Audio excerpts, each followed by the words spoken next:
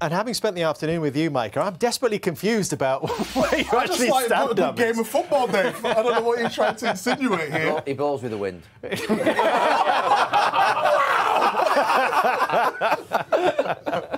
the ambassador for Arsenal next season. Let's have another look at that graphic, because this is going to need a little bit of sorting out, Micah. Come on, you have first dibs at this. Look, it's going to be difficult. If you look at Arsenal, you're looking at Newcastle away. I think they'll deal with Chelsea and Man City. We know Man City are playing Arsenal. Do you think they'll deal with the first two before they go to the Etihad? I think West Ham they'll deal with, and Southampton they'll deal with. Man City is a big one, of course. I think they beat Chelsea with their form right now.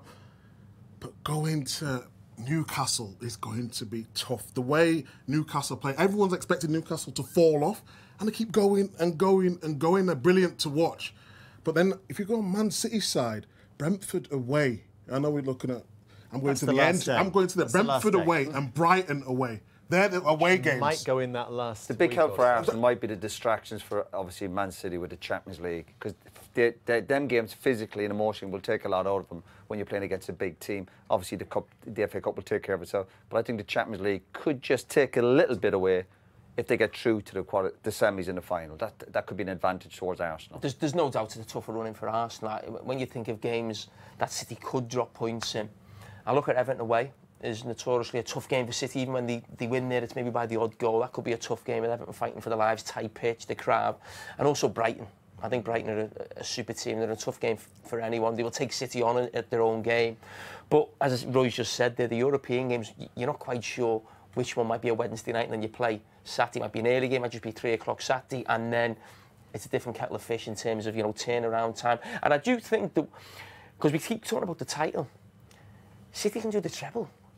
The great chance they're going to be in the FA Cup final, the favourites for the Champions League. And I think on the running for that, if they keep going, there will be 1 or 2 games, I think, where Pep Guardiola has got to think about winning the treble, and he'll have to take a chance in a couple of league games in terms of the team he picks, and it might not be his best team, and he might think, I've just got to go with this one because I've got this game midweek, and the bigger picture is almost too important than just one off league game. Well, you've been there. Won it. What does it take? I mean, a lot of luck, endeavour, fighting spirit, quality, obviously.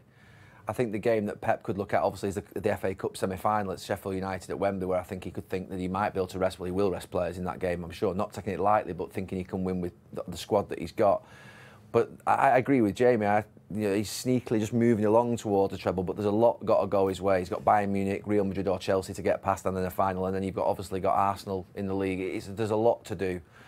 Still, there's a long way to go, but look, they're on for it. I think City have hit the...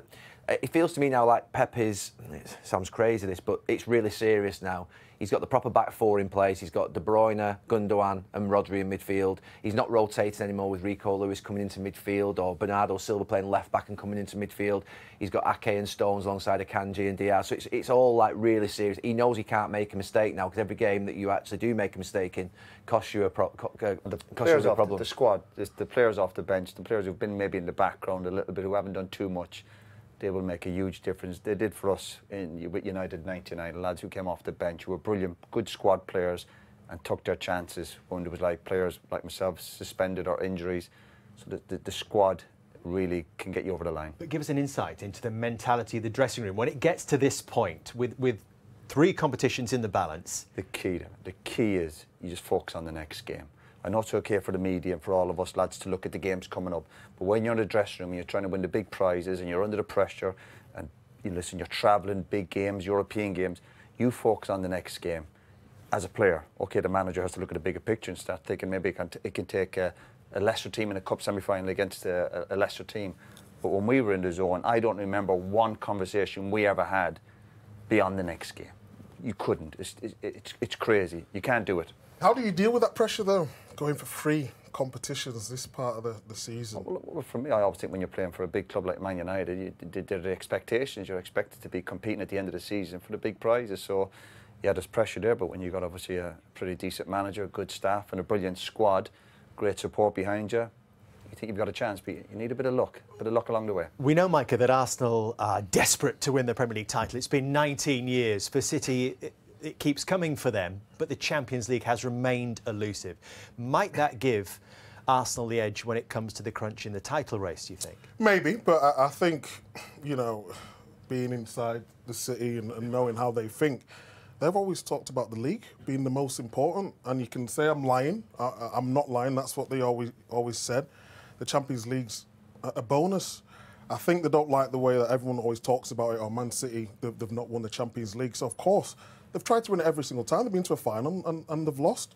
I think they're just going for everything. With the squad that they have, the quality they have, the manager that they have, they're going for absolutely every competition. And they won't get distracted because they've got top quality players. It's possible. It's going to be a fascinating few Yeah, weeks. I mean, the Champions League draw was a bit of a killer for them. It could have been a lot easier.